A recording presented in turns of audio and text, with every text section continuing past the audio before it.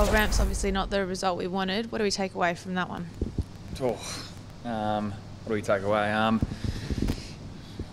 It's hard to tell just yet. It's still pretty fresh, obviously. Yeah, not the performance we want to put out today, and it's a pretty tough pill to swallow heading into the bye. So, yeah, a bit of thinking time for that one. Where do you think the Hawks had the edge over us? It was in the midfield or the forward line? Where do you think it was? I think it was all over the ground, and credit to them, they wound themselves up. And probably the most disappointing thing is we didn't respond. They were harder for a lot longer.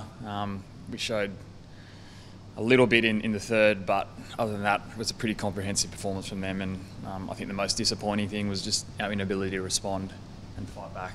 A bit of intensity, a lack of intensity perhaps maybe? I think so, yeah.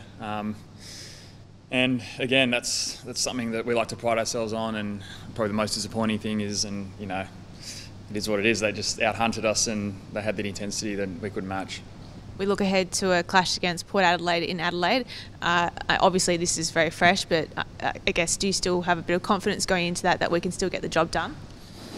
Yeah, I think we've shown we can match it against the top teams.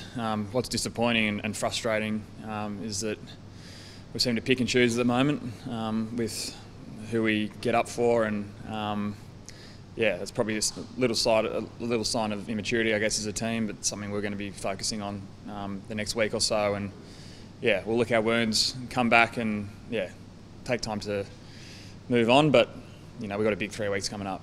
Thanks for your time. Enjoy the break. Thanks, Ta.